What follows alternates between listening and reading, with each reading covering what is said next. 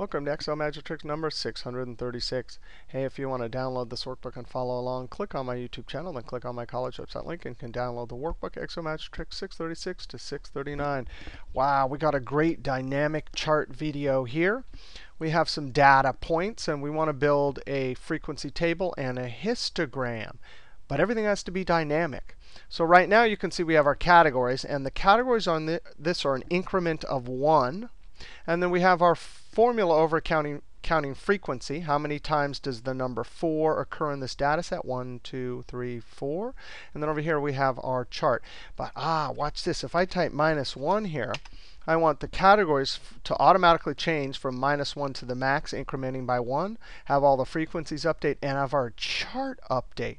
If I type in a bigger number here, 15, I can see that everything updates. I type in another -1, enter -1, and that should be working there dynamically. Everything dynamic. Let's go over and see how to do this from scratch. First, we're going to have to define a dynamic range for this. So as we add new data points below, our formulas will all update.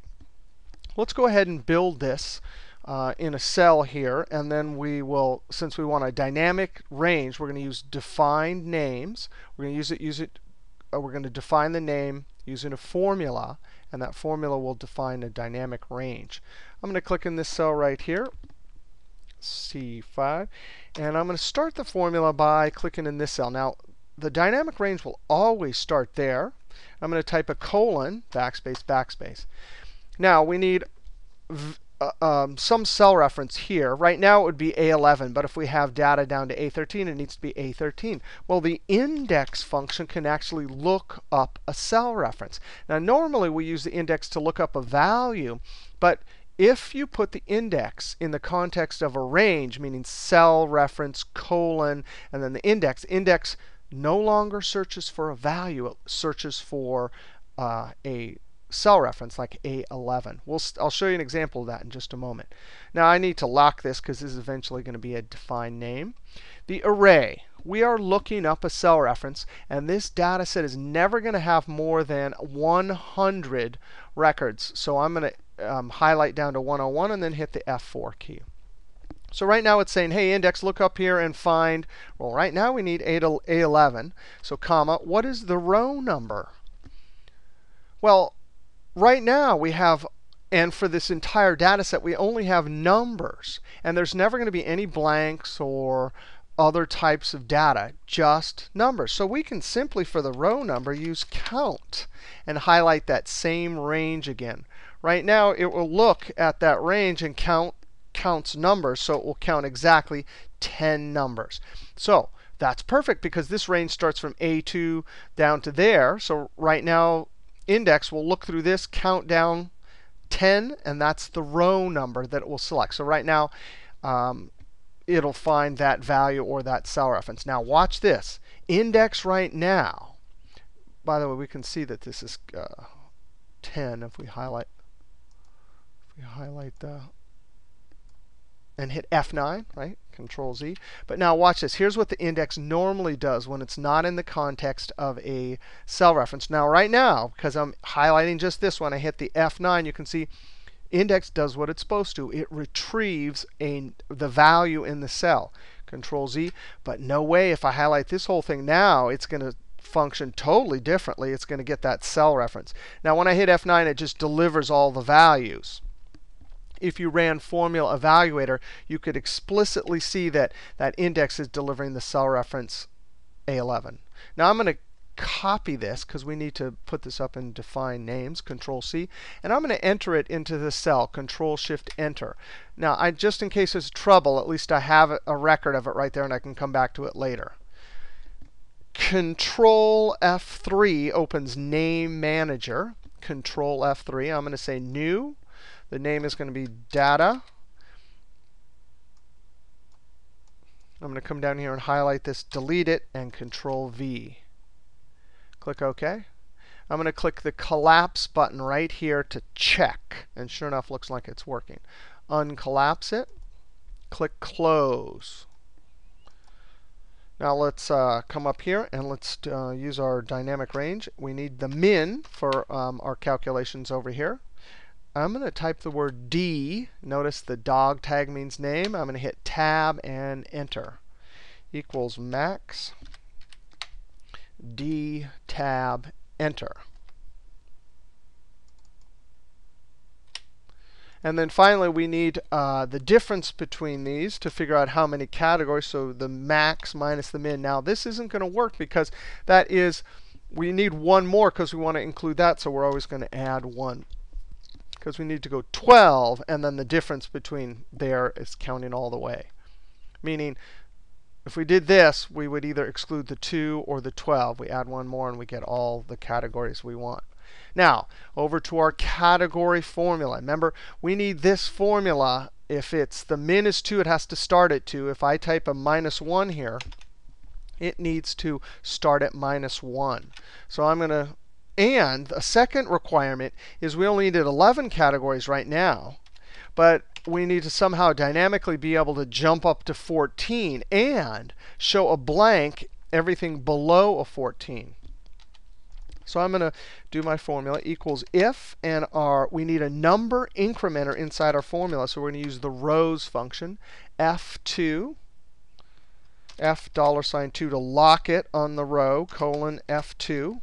Now, right now, it's rows from 2 to 2 is 1. But when we copy it down, this is locked, this is not. So it'll increment 1, 2, 3, 4, 5. Anytime that number incrementer is greater than this one, and I'm going to hit the F4. If it's greater than, means we got past row 11. What do we want?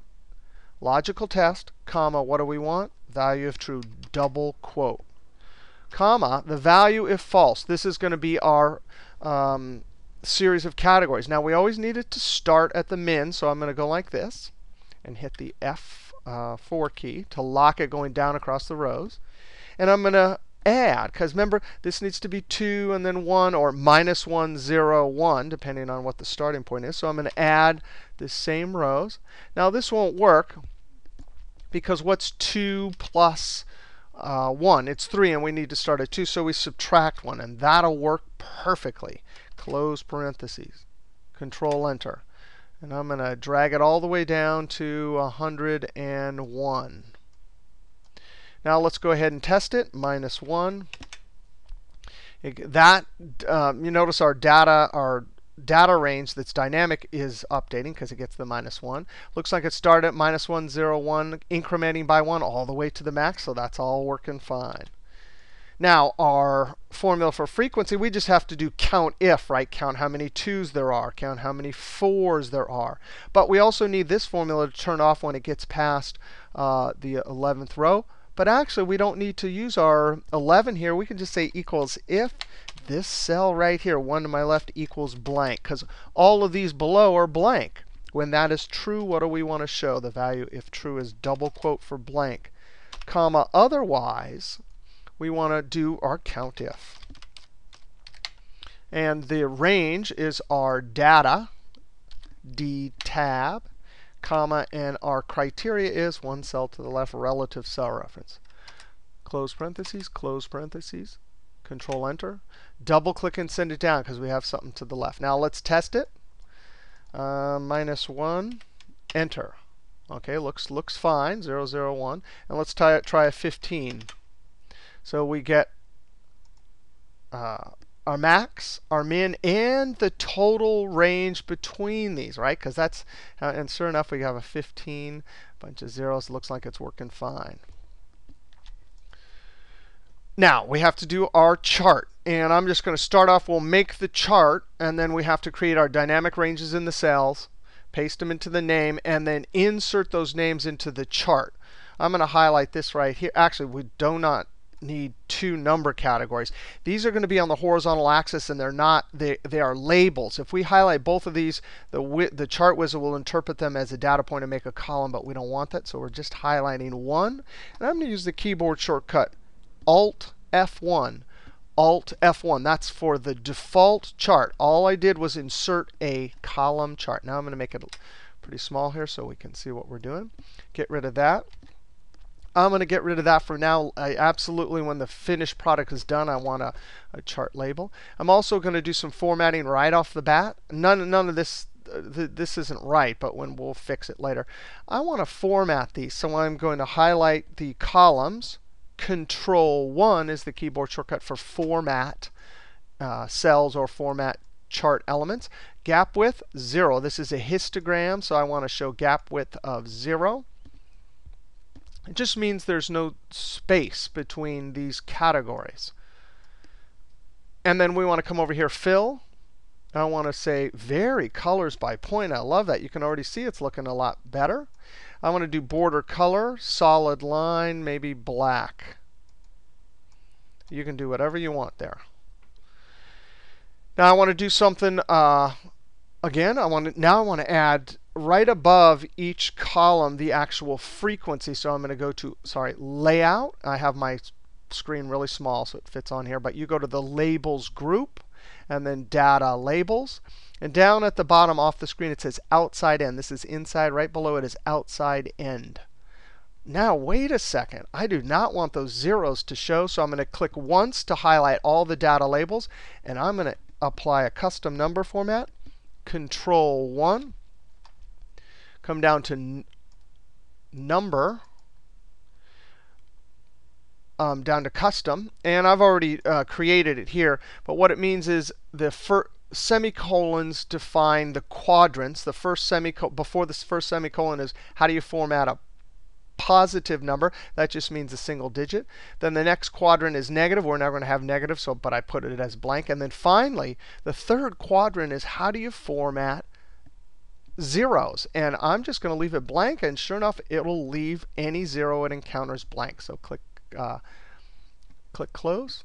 And sure enough, that works just fine because those zeros were annoying. Now, we have our chart. We might want to do some more formatting. We might want to do some more formatting later. But right now, we just want to create our dynamic ranges. Let's do our same trick as before. I'm going to click here, colon, backspace, backspace, and index. Now, similar to what we did over here, we're only going to the maximum possible categories we could ever have.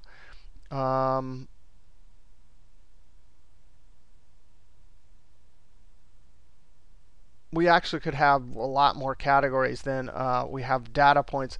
And I don't know what the range is. So I'm going to highlight all the way down to, if we knew our range, if we knew our range, we could be more exact about this. But I'm just going to highlight down to 101. Whatever the range for your data set is, you'd have to include a big enough range here so that your formula, and also copy your formula down. Nevertheless, our array, that is our lookup value, because we need to find the last cell reference. Right now, we need cell reference F12, right? So that's the array to look up. And finally, what's the row number? Now, if we started here, F2, and go down, we can actually just use the range, because it'll always tell us how many rows to go down. So I'm going to hit the F4 key. That's it. Close parentheses. I'm going to F4 that. I'm going to highlight this and hit the F9 key. Sure enough, it looks like it got it right. Control Z. I'm going to copy. Control Shift Enter. Now this is for our categories. I'm going to go up right now. Control F3. Add a new name. Hopefully I spelled that right. Categories. I'm going to come down here and Control V. Click OK. I'm going to immediately click the collapse to see if it's working. Categories are working fine. Those are the categories on the horizontal axis. Right, I'm going to click close. Now let's do our next one. Equals, actually watch this, we can cheat. I'm just going to highlight this. Control C, escape. Put it in edit mode, Control V. Now I'm going to grab this blue cell reference because that's not the right starting point, and I'm going to grab this. That's not the right range either. There it is. If I highlight this and hit the F9 key, we should get exactly what we have there. Control Z. I'm going to copy this whole thing. Control C. Control Shift Enter just to leave them here in case we run into trouble. And now we need to do frequency. Control F3. New. Hopefully I spelled it right. And then highlight down here, Control V, click OK. Click collapse. It looks like it's working. Click close. Now, let's see how to do this. Now, inserting dynamic name ranges into charts sometimes gets a little tricky. But let's see if we can do it. Design. And we need to go and edit our ranges. Click on frequency and click edit. Now, the trick here is you need to leave that sheet reference in and highlight just the range right there.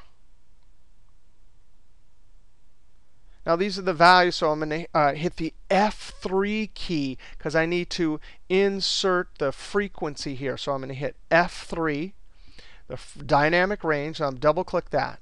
Now, an interesting thing is going to happen. Notice we left the sheet reference there.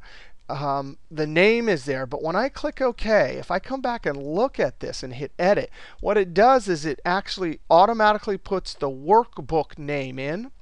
And the frequency defined name has sheet references and then the formula in it. All right, click OK. Let's click OK. Oops, I didn't mean to click OK. Design, select data. We need to come over here and edit this. And now here, we also need to have our sheet reference. Now, I'm not going to, I don't know the syntax, or I'm going to pretend I don't know the syntax. I'm just going to click here. Totally wrong, but look, I got the syntax. Now I can just come over here and delete this, or highlight the cell reference, hit F3, and do our categories. Right? Same thing. We have our sheet reference syntax, our name, click OK. When you edit this, you'll see that it does the same thing. Click OK. Click OK. Sure enough, now it looks like it is working. Let's try this.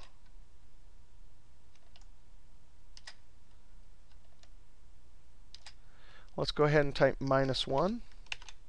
Sure enough, it got -1 all the way to 12. Let's type a 15. It got the 15. And notice this is expanding also, of course, because that's linked to the chart. I'm going to type some data. How about 3, enter 3, enter 2, enter 3, enter 5, enter -1, enter. And sure enough, as dynamic, every time we dump data here or delete it, this thing will totally update. If I were to Control-Shift down arrow, I don't have a data set. You delete this, it shows 0 for a while. But if you dump your next data set in here, it just totally updates. So that is a dynamic frequency table, a dynamic histogram with increments of 1. We'll see you next trick.